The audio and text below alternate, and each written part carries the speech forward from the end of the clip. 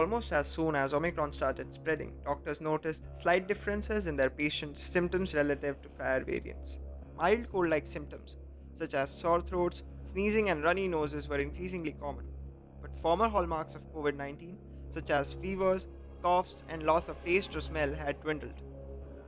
This chart shows you how Omicron symptoms differ from Delta and past coronavirus strains.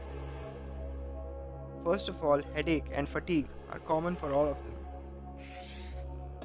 The frequency of runny nose, however, was sometimes in pre-Delta.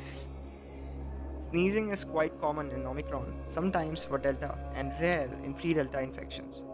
Sore throat is common for Omicron and Delta, while it was sometimes in pre-Delta.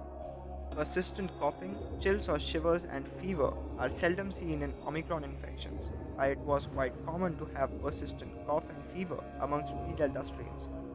And if you observe, loss of smell or anosmia, chest pain that is angina, and also shortness of breath that is dyspnea are particularly rare in cases of Omicron. Hence, headache, fatigue, persistent cough, fever, and loss of smell are the most common symptoms of pre-Delta infections. In the Delta, we have runny nose, headache, fatigue, sore throat, and persistent cough. While in Omicron, runny nose, headache, fatigue, sneezing, and sore throat are the most common symptoms observed.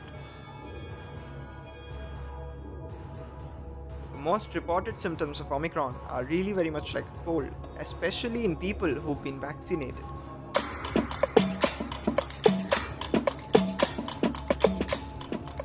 Many patients start out with a dry, scratchy throat that causes sharp pain when they swallow. It's a very prominent symptom. It's not like a little tickle in the throat. If they are reporting it, they are saying that their throat feels raw. And sore throats are often coupled with sinus congestion and headache. Thank you so much for watching, and please stay tuned for more.